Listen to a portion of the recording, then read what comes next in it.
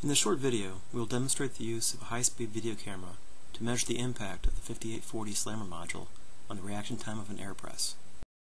We know the slammer module will improve the reaction time of the press. In this video, we will see the reaction time as starting when the green input LED turns on to when the blade starts moving downwards and hits the part. Here's the press firing at normal speed. Here it is again, but shown frame by frame at the standard rate of 30 frames per second.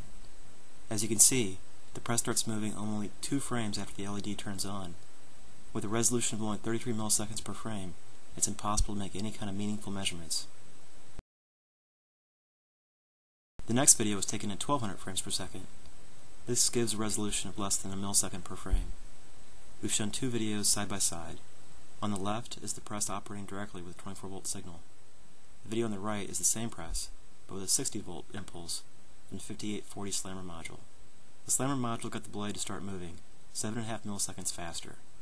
The overall reaction time was 13 milliseconds faster, which is a reduction of 24%.